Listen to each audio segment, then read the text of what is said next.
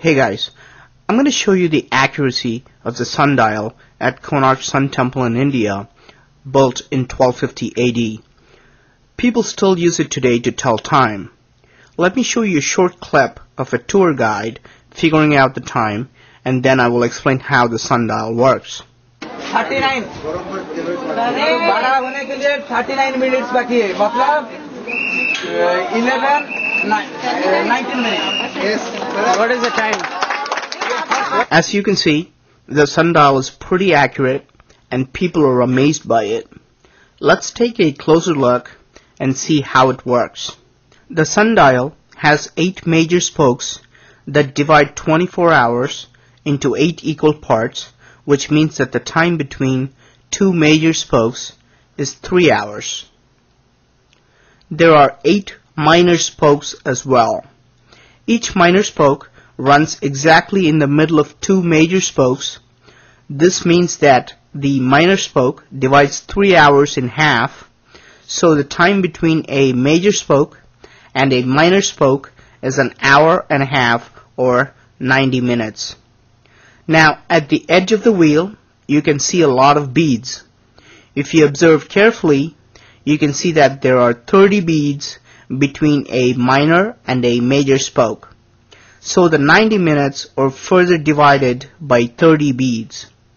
This means that each bead carries a value of 3 minutes. The beads are large enough so you can also see if the shadow falls in the center of the bead or on one of the ends of the bead. This way we can further calculate time accurately to the minute. The sundial shows time in an anti-clockwise fashion. At the top, the major spoke stands for midnight, and this spoke stands for 3 a.m., and this one for 6 a.m., and so on. When I place a finger or a pen at the tail of the animal in the axle, the shadow will fall on the edge of the wheel. Now, I simply note the bead where the shadow falls. Using the math we did before, I can easily tell the current time precisely down to the minute.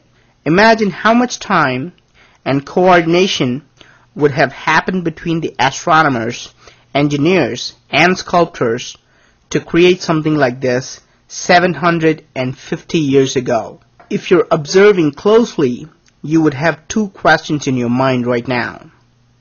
The first question would be, what happens when the sun moves from east to west? Since the wheel is carved on a wall, the sun would not shine on this wheel at all.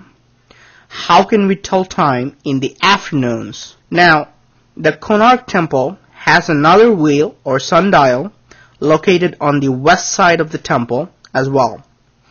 You can just use the other sundial that will work perfectly from afternoon until sunset. This is the second and the most interesting question. How do you tell time after sunset? There would be no sun and hence no shadows from sunset till the next morning's sunrise. After all, we have 2 sundials in the temple which work only when the sun shines. To this question, I want to point out that the Konark temple does not just have 2 wheels like this. The temple has a total of 24 wheels, all accurately carved, just like the sundials. Have you heard of the moon dial? Do you know that the moon dials can work just like the sundials during nighttime? What if the other wheels in the temple could be used as moon dials? Many people think that the other 22 wheels were carved for decorative or religious purposes and do not have an actual use. This is what people thought about the 2 sundials as well. Believe it or not, people thought that all the 24 wheels were just carved for beauty and as Hindu symbols. About 100 years ago, it became known that this was a sundial when an old yogi was seen calculating time secretly. Apparently, selected people were using these wheels for generations and for 650 years no one else knew about it. They say that when they asked him about the purpose of the other 22 wheels, the yogi refused to talk and simply walked away. And our knowledge of just these two sundials themselves is actually very limited. You can see how there are multiple circles of beads. You can see carvings and markings all over these sundials, and we don't know the meaning of most of them. For example, this carving on a major spoke has exactly 60 beads.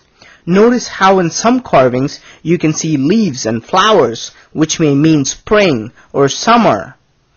Notice how in some carvings you can see lemurs mating, which only happens during winter time.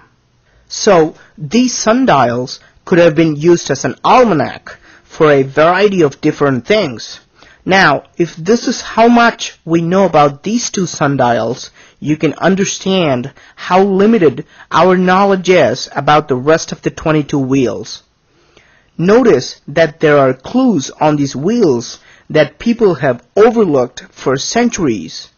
Notice how a woman wakes up and looks at a mirror in the morning. Notice how she is stretching, being tired and ready to go to sleep in the evening. And you can also see that she is engaging in sexual activity during night. For centuries, people have ignored these hints and thought that these were carvings of Hindu goddesses.